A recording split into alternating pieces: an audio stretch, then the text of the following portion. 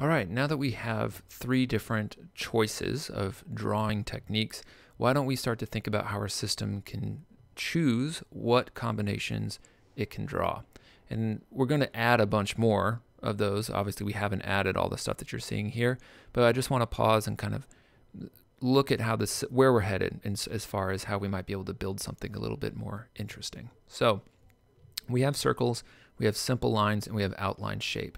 With those three things, we should be able to build many different combinations of crystal. So how might we do that? Well, the answer is something that we've already done before. We're just going to use random and use that to decide what to draw. So let's call it picker, and let's set it to a random number between 0 and 1. And then let's just write some if statements. If the picker is greater than 0.3. So let's give ourselves a 70% chance that something is going to happen. We want to do something. Why don't we outline shape? Okay, cool. Let's run it again. Picker equals another random number between 0 and 1.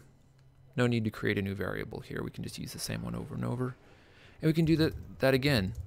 If picker is greater than 0.5, then let's do something else. Let's call it simple lines. So now we have a 70% chance that we will draw an outline shape. We have a 50% chance that a simple lines will get drawn, and we have circles to deal with. So why don't we do one more and say that if picker is greater than 0.8, let's make it real rare, then we're going to draw circles. And just like that, let's get rid of test lines because we don't need those.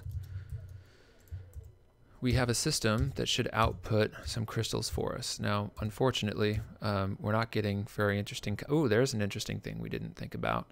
Our circles need no fill. So we're not getting a lot of very interesting combos here because we don't have a lot of options, and because some of these rules are a little high. So I'm going to set them all down to 0.3, and let's see if we start to, there we get some more combos. You can even see these lines in here. They're very small. And great, we have different color combinations. Great, so we're starting to see how our design system can produce lots of a variety of results using very basic logic and only the random function. What I'd like to do now is start thinking about how a lot of this stuff is repeated in all of our functions here. So num shapes is something that we see over and over again. Stroke color, stroke weight. How can we think about creating a system using object-oriented programming that would cut down on this repetition and give us a system of inheritance? So you guessed it, this is the end of the beginner section, and we're now heading into the intermediate section, and we're going to be building classes using the techniques of object-oriented programming.